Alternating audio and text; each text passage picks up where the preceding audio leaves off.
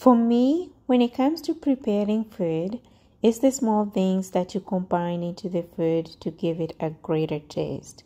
Today, we are going to break the norm of preparing mac and cheese. I have cilantro, onions that I'm chopping right now. I'm going to use this half and half milk. It has a sweeter taste that boosts the flavor of this food. This is a half cup of milk. Pot is ready and water goes in, followed with mac and cheese, and leave this all together to boil for 8 minutes. A few moments later.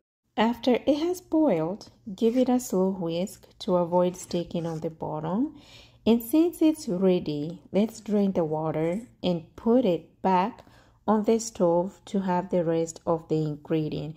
Make sure the heat is low. Add the milk, the powdered cheese, butter, salt. Give it a quick stir to loosen up everything. Add blackened pepper. Add more grated cheese. That's why it's cheesy.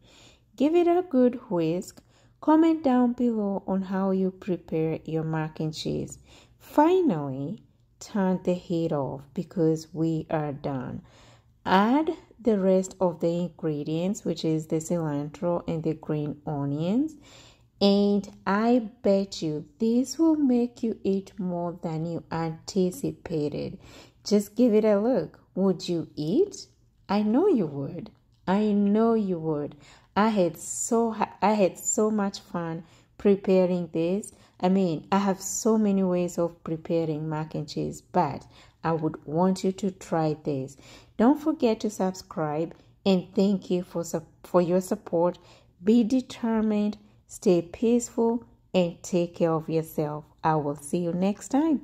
Bye.